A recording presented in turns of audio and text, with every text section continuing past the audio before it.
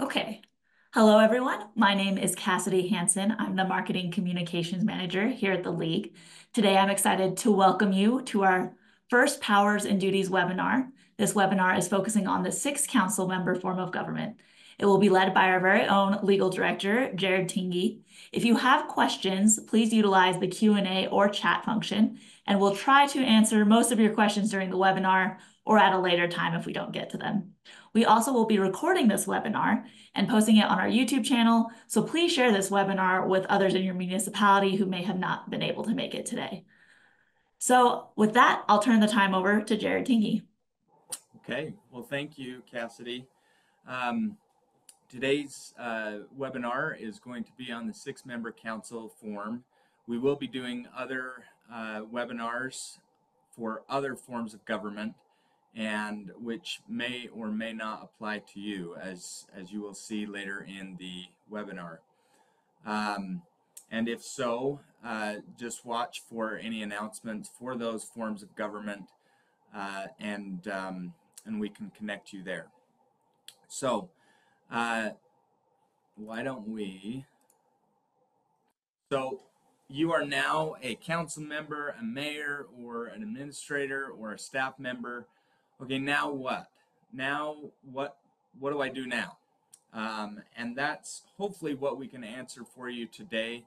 The first thing that you should do is this: stop. Um, Hold up and reevaluate. Okay, what is my powers that I have, and what are my duties that I have?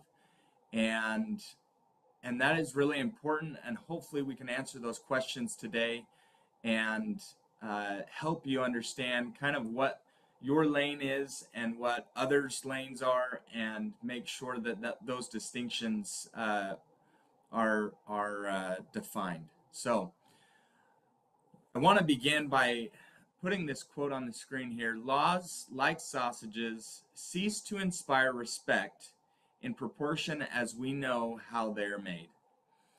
And the reason I wanted to put that up here is because as we look at the history of the form of government and how each form of government came to be, it's important to know that with that, different aspects of different periods of time have influenced other forms of government, and including, well, I should say, especially the 5 and 6 member council form.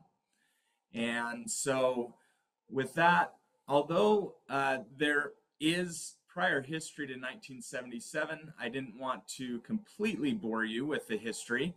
And so we are going to start with 1977 and talk about kind of what the forms were, because those will inform us in the future as far as how your 6 member council works. So in 1977 and all the way up until 2008, the traditional forms were done by class. Plus, there were 2 prior optional forms that were allowed. And so the first class city would be a 5-member commission form, the second class, a 3-member commission form, the third class city, 6-member commission form. And so those were all based upon population. And then all towns were a 5-member commission form. And then there was some forms of government that were grandfathered, I guess, continued for available options for cities to have that as their form of government. The council mayor form, which is also sometimes referred to as the strong mayor form, and operates much like a federal system. You've got a president, or the mayor, and the legislative body, or the city council, Congress. And so that is the council mayor form of government. There are a limited number of cities in Utah that are acting under the council mayor form. And similarly, with the council manager form of government, there are very few that still have this form of government. The council manager, for your awareness, is much like a private corporation where you've got a board of directors and then you've got an executive, someone that has been hired to carry out the executive functions of that governmental entity, but the board is the one that really are making the policy decisions, whereas the manager is carrying out the executive functions. So, with that being said, if you do have a different form, we will have additional information, additional webinars coming up to address those different forms as well. In 2008, there were some changes. The council mayor form, the strong mayor, became available in either a 5 or a 7 council member. So you would have the mayor, and separately from the mayor, you would have 5 council members or 7 council members. You also have a 6 member council form, and you also have a 5-member council form. The council manager form was discontinued, except for those that already had that form of government and were operating under that prior to 2008. So in 2008, the transition looked something like this. All 5 members were still 5 members. The 3-member council turned into a 5-member council. The 6-member was still a 6-member. The council mayor form turned into a mayor plus 5 council members or a mayor plus 7 council members. And then a council manager form, which, like I said, was at that point after 2008 no longer available. Now, the reason why this is important and why you should care is that although you have a city manager, that does not mean you have a council manager form of government. 6 members and 6-member council and a 5-member council and a council, and so those have a city manager by ordinance only. A council mayor, typically they have a chief administrative officer that is very much so acting much like a city manager, but they call it a chief administrative officer. And so with that, let me just put a few scenarios on the screen here. Say, for example, you have a 5 council members, one of which is the mayor and a city manager. The question is are you a holdover council manager form, a council mayor form that has named that chief administrative officer as a city manager, or a 5-member council who has delegated authority to a city manager? What now? Okay, so the reason this is important is this may be the issue that you may be seeing in your city. What form of government really are we? And there are a few things that you can do to determine what your form of government is. Even though it may look much like another form of government, it very well could be a different form of government. So, and this is all important because it helps us understand what our lanes are as a mayor, as a city council member, and as a staff member. How do we work with our mayor, our city council, or our city manager? And so the first question that I would ask is, does your mayor have legislative authority? Can they vote on every single decision? And if they do, and if they have, it's likely that you've got a 5 or a 6 member council. If they do not, and they do not sit on as um, a I'm sorry, if yes, if they do have legislative authority, then it's likely and that they can vote on that council. It is likely that they are a uh, that they are not a 5 and 6 member council because they only can vote in certain situations. The other question that you should ask is, who directs your city manager? Is it the mayor or is it the council? Uh, Looking back at your prior ordinances will help you know whether this city manager position is really one that's created by the form of government or whether it's created by ordinance through a 5 or a 6 member council. So the second scenario you may have is a 6 council members, a mayor, and a city manager. The question is are you a holdover council manager or a 6 member council? And so and just to the best of the league's knowledge of what is in our records, the only council manager forms still remaining prior to 2008 are, or after 2008, are West Valley City, Orem City, Cottonwood Heights, Holiday City, and Bryan Head Town. To our knowledge, and they change in different cities, and there's very much so likelihood that we have not caught them. So these are just as a point of reference. Those in the council mayor form of government is currently West Jordan, Logan, Ogden, Marriott Slaterville, Salt Lake City, South Salt Lake City, Taylorsville City, Murray City, Sandy City, and Provo City. But again, you may have changed your form of government to a strong mayor form of government, which we will be having webinars down the road. So as you can see, in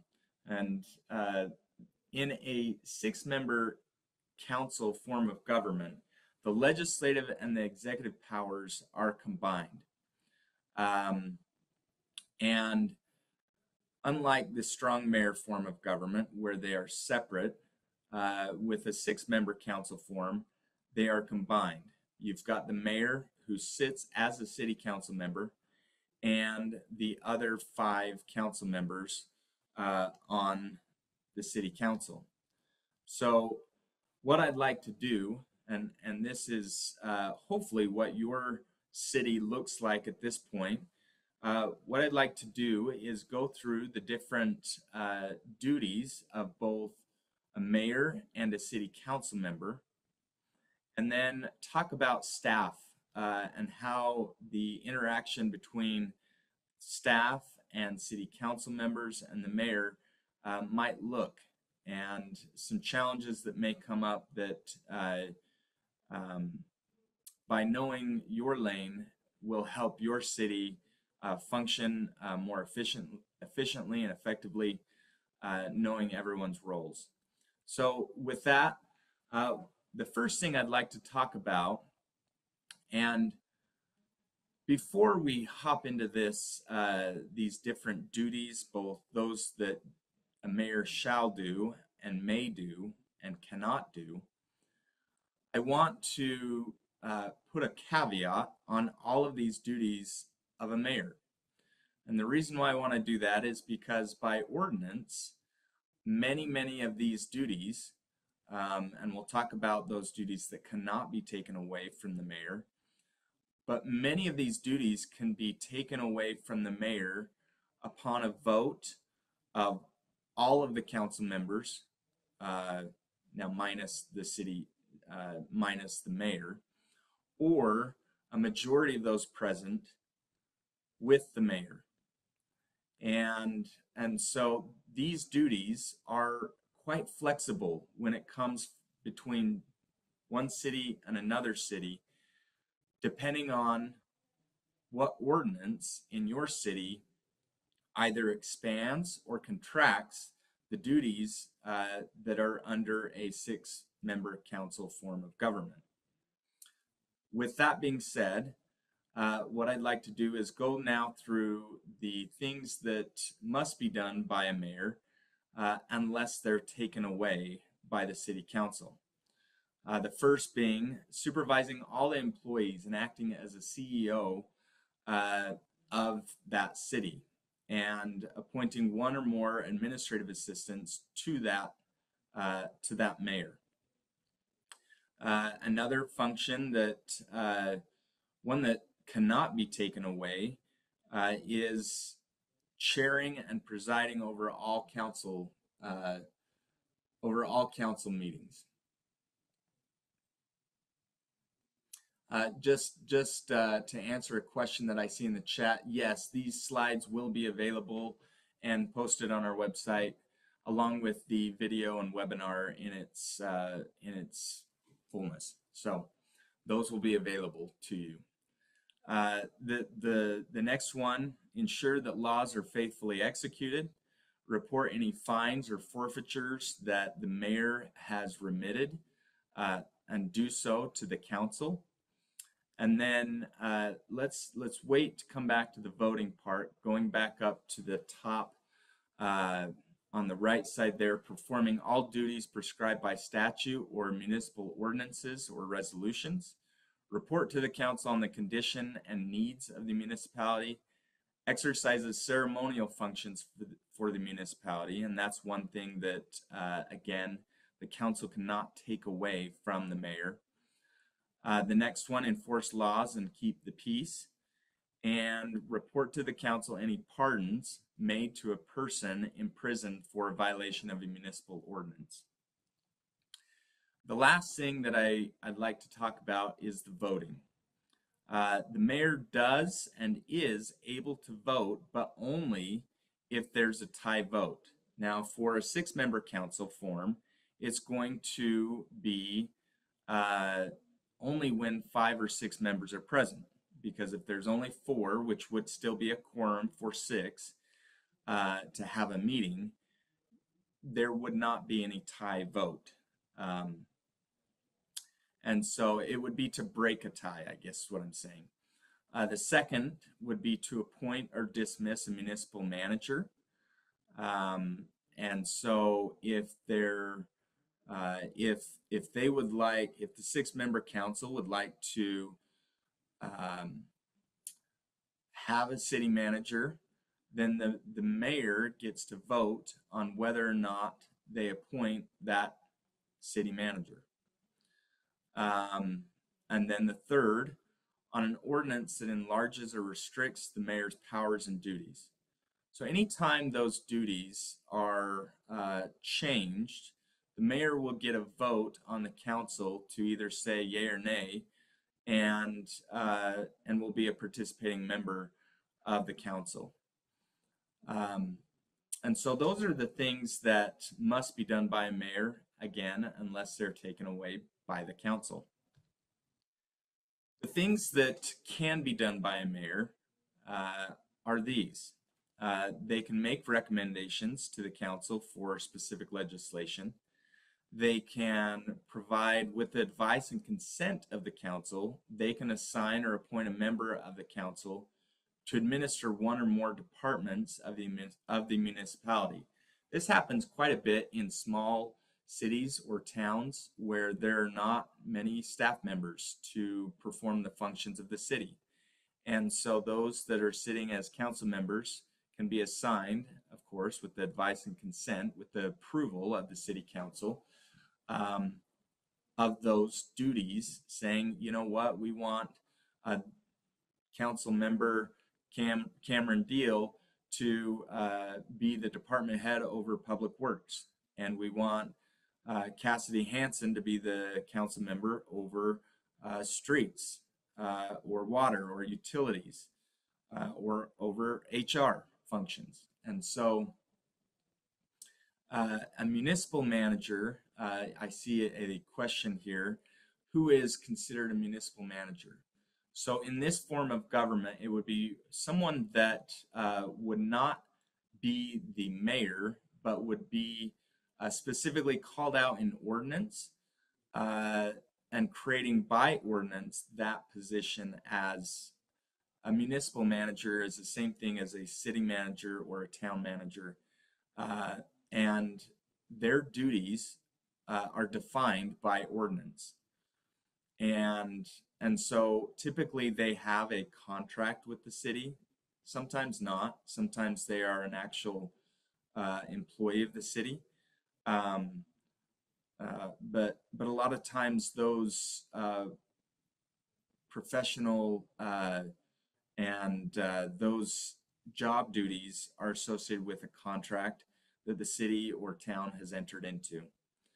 The next one is that a mayor can call on residents over 21 to assist in enforcing state and municipal laws. The next one, release a person imprisoned for a violation of municipal ordinance. I have never seen this done. It would be very interesting politically to do this, but it can be done, and that the ability to do so is in state code. The next one up at the top right, remit fines and forfeitures. Now, something here I want to point out is that fines and forfeitures, by definition, are not fees. So if you've got a fee for a service, those fees are a the price of obtaining that service.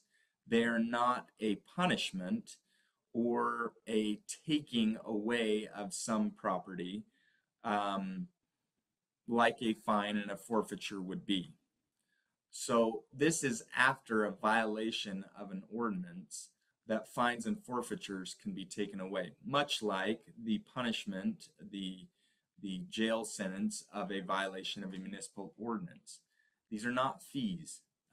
There are other uh, um, sections of the state code that talk about fees and when fees can be modified and revised and the studies that have to go along with that.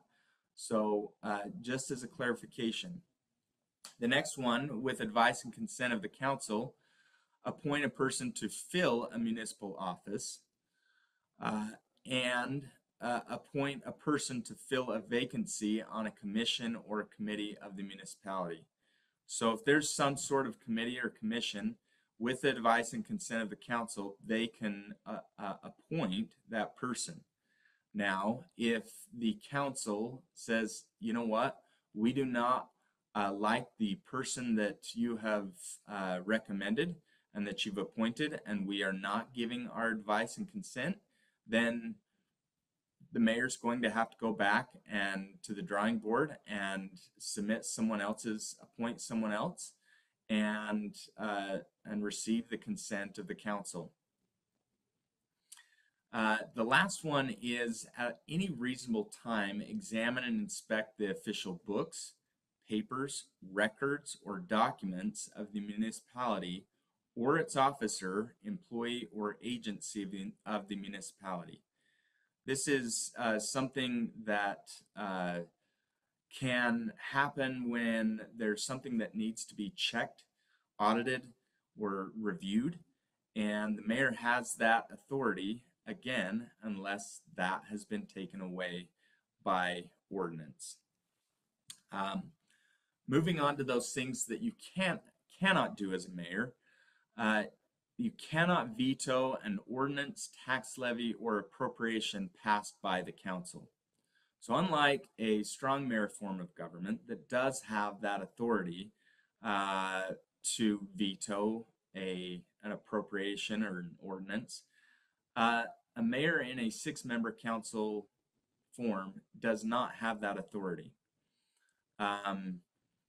they also cannot do any of those things that have been removed uh, from the powers by the city council member. There are limitations, as I said before.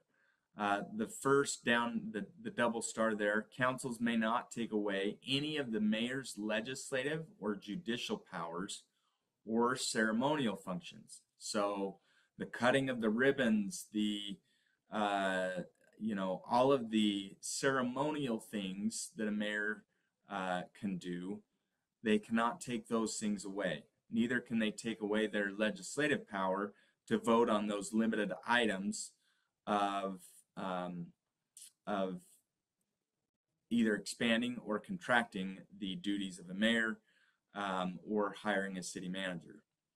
The second thing being the mayor's position as the chair of the council.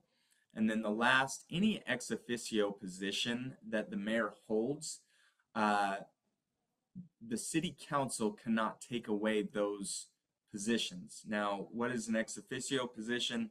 It is another position that is based upon whoever the mayor is. That is who that individual will sit in that capacity as an ex officio position. So, what happens if the mayor says, I'm not gonna, I'm not gonna act, I'm not gonna do those things, um, and or is absent or is unable to perform those functions. So if they are on vacation and then there is no chair to council or no chair to sit at the council meeting, the council may elect a member of the council to act as the mayor uh, it's usually pro tem is how it's pronounced. Um, the the uh, the first thing they can vote and elect a person to preside at the council and perform the duties of the mayor. Um, there are things. So moving on to the city council and what they can and cannot do. The city council performs, supervises all of those other things that have not already been given to the mayor or which have been removed from the mayor and retained by the city council. The second thing is acting as the legislative body. The city council is are those that can enact policy for the city and provide direction. The mayor is the one who carries out those policy considerations and acts in that function. So those are it is very broad on what a city council can do, and we'll talk about we'll expand a little bit about that later in the presentation. And but their powers are quite large when it comes to a 6-member council form of government. I would not say the same thing about a strong mayor form of government. Very different roles, very different duties, and responsibilities and powers. So, what can a city council do? They can adopt an ordinance removing or reinstating a power, duty, or function of the mayor, again, within those parameters that we've talked about. They can adopt an ordinance delegating any executive or administrative power, duty, or function that the council has. They can adopt rules and regulations that aren't contrary to state law and which would function, which would help the city function, the operations, the conduct, the business of the municipality. Require by ordinance that any or all appointed officers reside in the municipality. So that is something that they can do, and so that that there's that close proximity to the city or within the city and close to the city hall. And then providing for filling a vacancy in an elective or appointive office. They can also dismiss a town or city manager. Now, I remind you that oftentimes they have contracts that they have, so beware of that. There may be a severance package in there, so before the city council does that, they may want to look at the consequences of dismissing a town or city manager. The next is appoint a town or city manager to perform those functions that the council by ordinance delegates to the manager. So again, it's a fluid system when it comes to the 6-member council form. And the best thing that you can do is go back and look at the ordinances. If you have a city manager, go and look at the ordinance that creates that position. If you have a mayor that is performing powers and duties that you believe as a city council member is not allowed to do because the city council has taken those powers away, then you need to go back and look at those ordinances to show that those duties and those powers have been taken away. They can also create any office that the city council considers necessary for the government of the municipality. They can take any action provided for by statute or necessarily implied by law.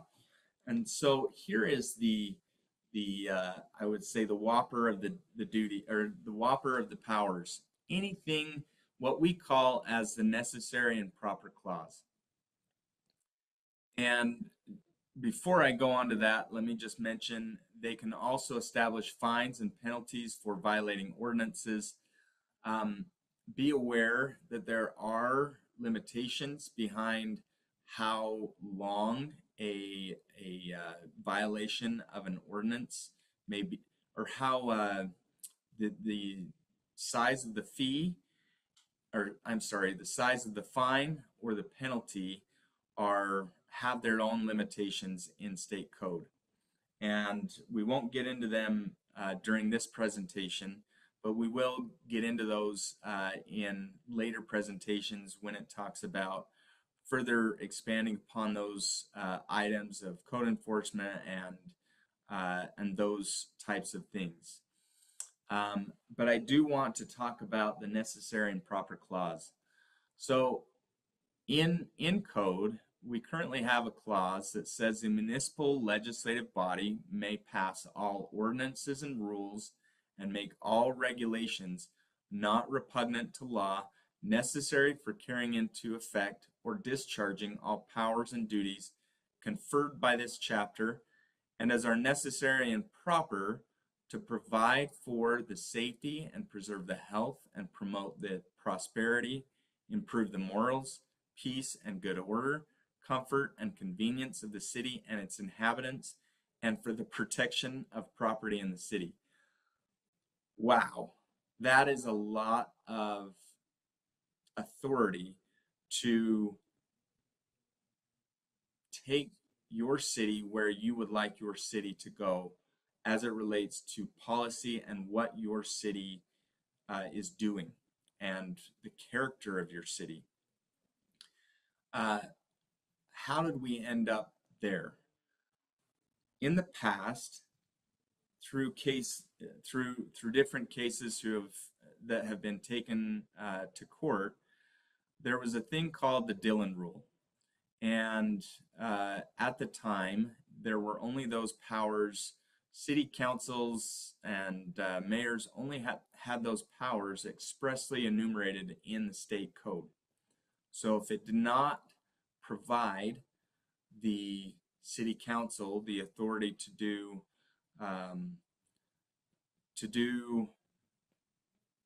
make land use laws in some sort of fashion, then it couldn't do that.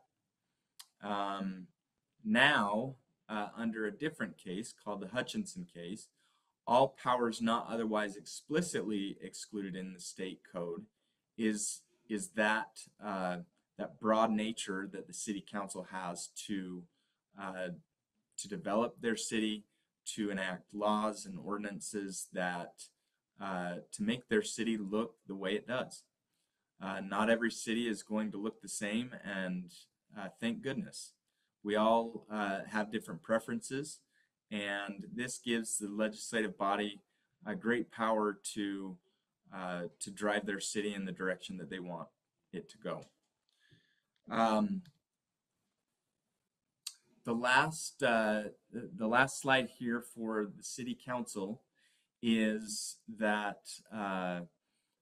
things that they cannot do. Um, and we've already talked about this in the past, but we wanted it to have it be here on the slide. Um, the one thing that we haven't talked about is on the right there, uh, they cannot appoint a city or a town manager during that interim vacancy period, which is between the general election to elect a council member and the council member elect begins the council member's term. What that's doing is that is protecting the the sitting council members from being able to uh, take an action when there's an advantage because the city council member in the past would vote against that idea and it would not pass. And so what this does is it just makes sure that, hey, the full council is deciding on what happens here when it comes to the city manager by ordinance. Um, so now I wanted to talk a little bit about staff, and it can look something like this. Which way do I go? What do I do here?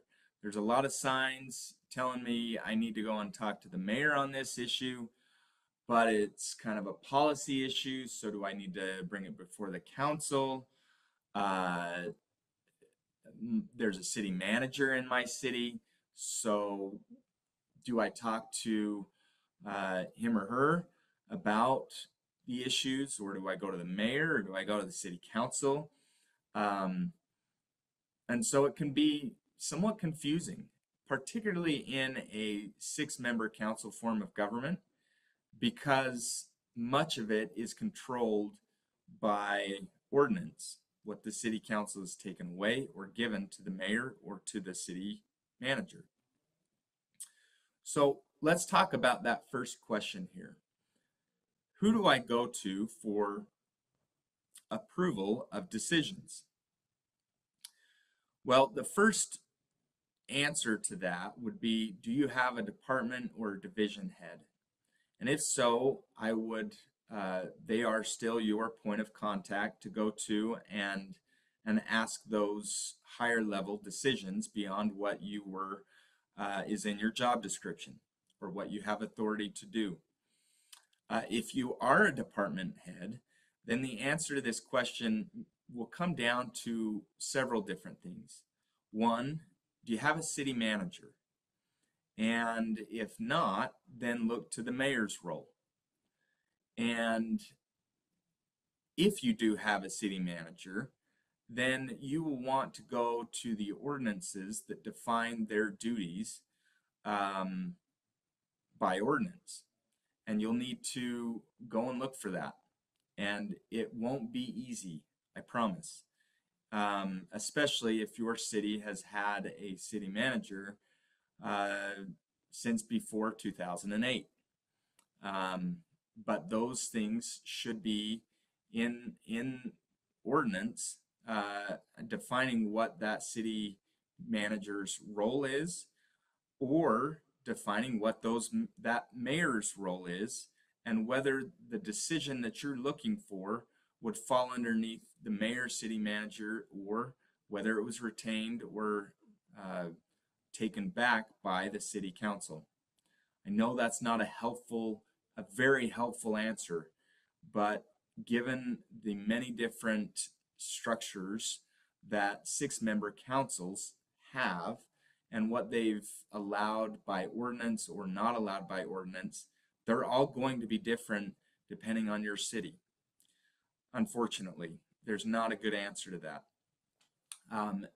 So the next question here that I'd like to talk about is, how do I navigate my job when others, perhaps a mayor or a city council member, are operating outside of their lane? They come to me and say, we want you to do XYZ.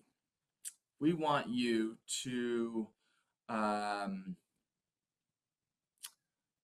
take away the fines for this individual.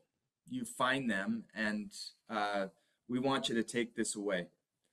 Well, is that now a city council role? It is not. It is the mayor's role unless it's been taken away by ordinance. And it very well may be that it's been given to the city manager. And so what do you do? The best thing to do is know in your city, by looking at the ordinances, knowing what everyone's role is by ordinance.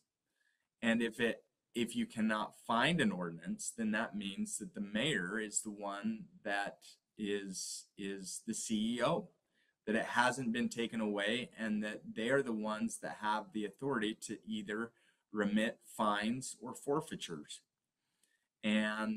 And so those duties will be in flux, and you need to know, based upon the ordinance, who has what duties and who has what powers. Now I should mention, if that has been taken, if that power to remit fines and forfeitures has been taken away from the mayor and reserved to the council, then that council member may have authority to tell you, hey, this is what I'd like you to do. Now that typically would only come in the form and fashion of city council members being the same as department head, because it's only a city decision if the city council makes that decision, unless that city council has given that authority to that city council member as a department head. Have I confused you thoroughly? Well, going back to that quote, it's much like sausage when you come to the 5 and 6 member council form of government, which is basically most of Utah. So those ordinances will be critical in determining where you stand as staff, where you stand as city manager, where you stand as mayor, where you stand as a city council member. So let's talk about that third question. The third question, what authority do I have in making decisions for the city within my own sphere of influence? I think the first answer I would give you is look to your job description, first and foremost. That will help you understand where and what you can do.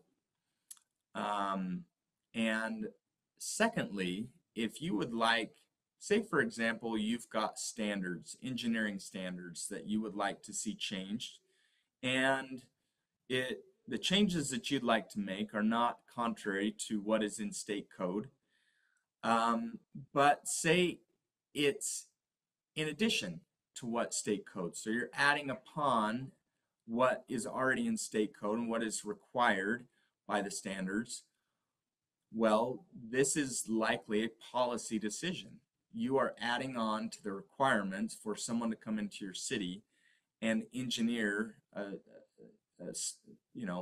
depending on what the construction project is, engineer certain things within your city.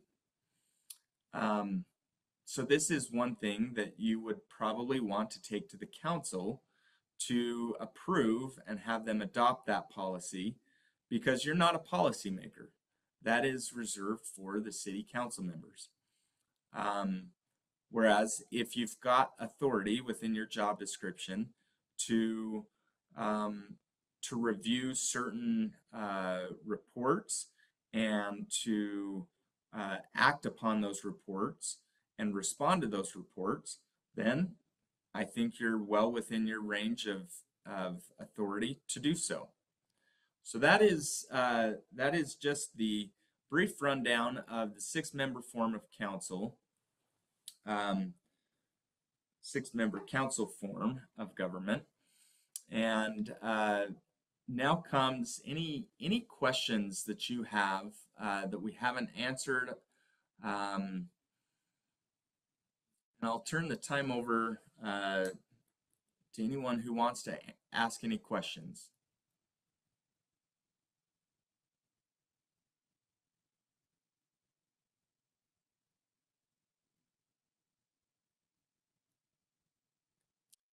And I should mention, you'll need to put the question into the chat bar so that we can see that.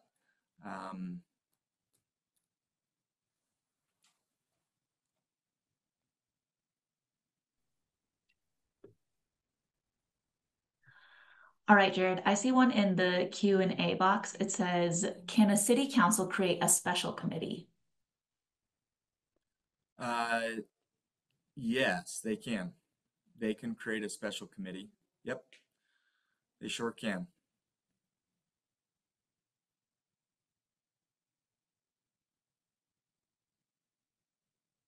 The state reference for this information is in 10.3b, and it's 10.3b 101, and the different sections within 10.3b. And there's different sections that in the title you'll see six-member council form of government. Scott Pugh, can a council member be over the planning commission and be a voting member? So long as they are not a planning commission member. I guess the question is, what do you mean over the planning commission? They can, with advice and consent of their council, they can appoint, I'm sorry, the mayor typically appoints, but with their advice and consent of who sits on the planning commission. They would not be able to be a voting member of the planning commission. It said a mayor can't veto an ordinance. Does that apply to resolutions also? Good question. There's a little bit of confusion within the code, and it's not as clear as I would like it to be. But typically resolutions are those, the topic of what a resolution is does not rise to the level of a code change within the city. For example, recognizing someone within the city by resolution, that wouldn't be a code change. So typically those things are not done within a resolution. If it's changing code or if it's changing policy direction, then it usually should go into a ordinance. If it is a resolution, they're really in the code, there's no function where it talks about vetoing a resolution, simply because what is typically in a resolution is not those items.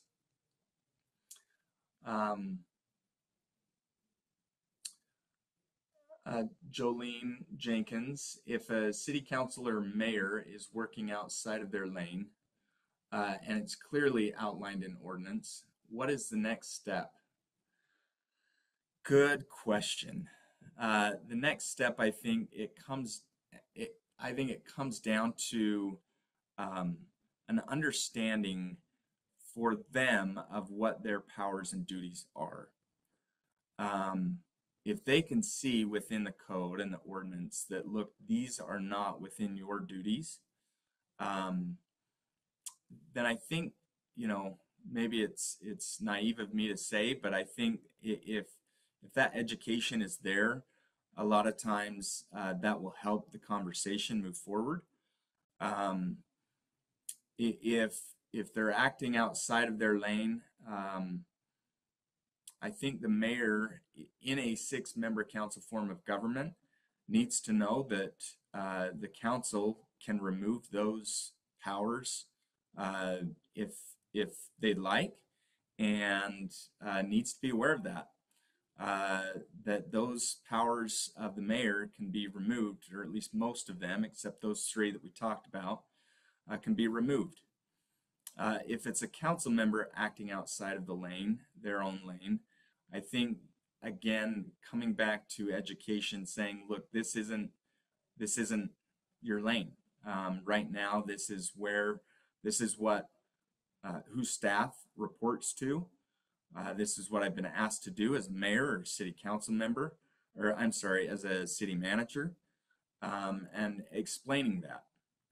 But know that the city council really does have the authority to say, well, okay, if you say I'm acting outside of my lane, then I'll bring it to the council and we'll change that.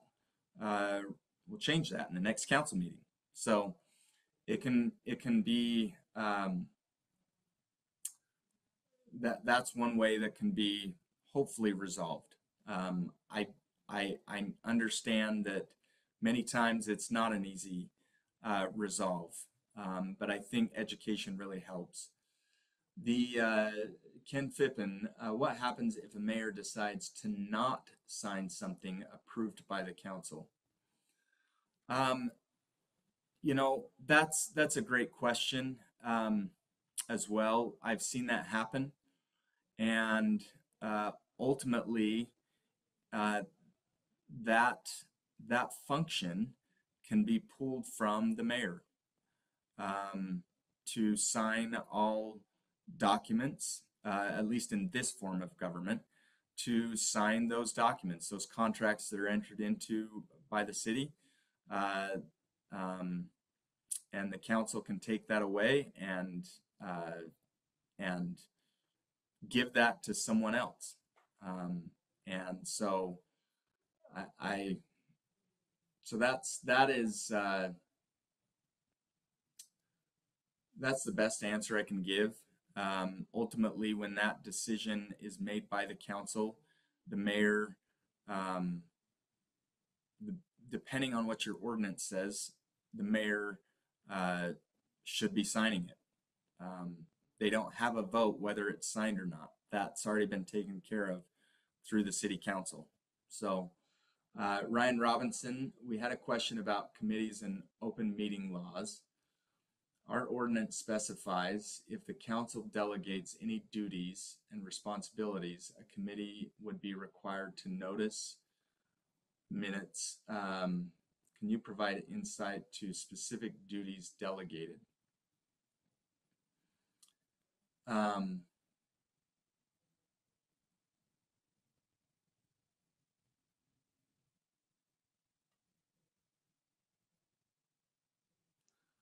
Okay, so I think this question comes down to really what is a public body and the Open Meetings Act and what's required to have an open meeting. And I think we will be covering this in a different webinar. But to answer your question briefly, it really depends on what authority they are given to make decisions for the city. And are they using taxpayer dollars? Do they meet the definition of what a public body is? And if they do, then they would be under the same obligation as the city council to notice, to take minutes, because they're a public body and the Open Meetings Act applies. There are different situations where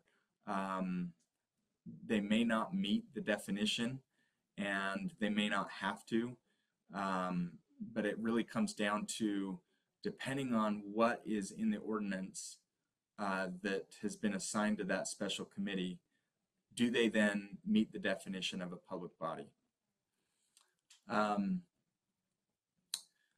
Yvonne, if a council tries to remove a mayor's powers, does that require a full 6, including mayor's vote? If mayor or one other council vote no, does that make motion null and void? Okay, so that's a great question. So I want to go back to, if we can just go back to right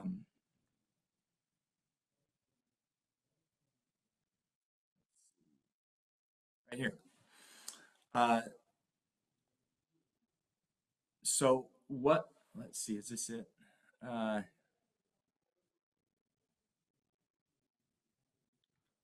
It is,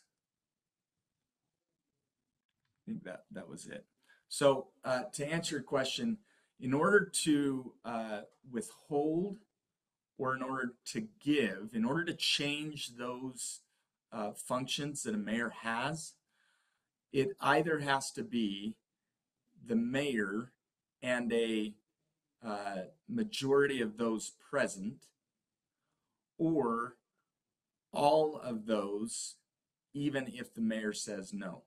So say you've got a 6-member council, say 4 show up. That would be if the mayor, which say that mayor is there, the mayor and the other 3 vote in favor of changing up the duties of the mayor, then that would pass.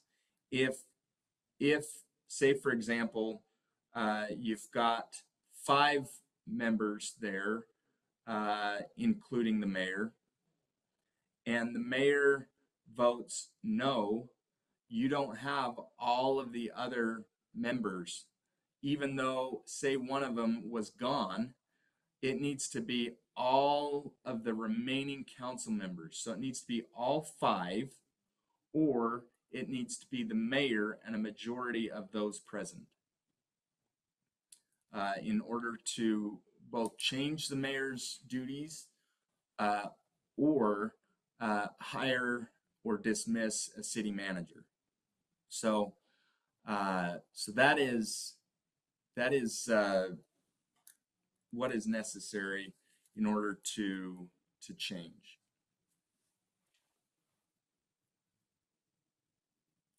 Looks like we are 1 minute away. Any final questions, or if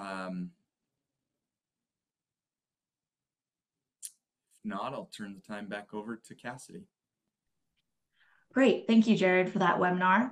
Just as a final reminder, we will be having Legislative Policy Committee on the 18th, and I will throw that link on how you can RSVP to that into the chat.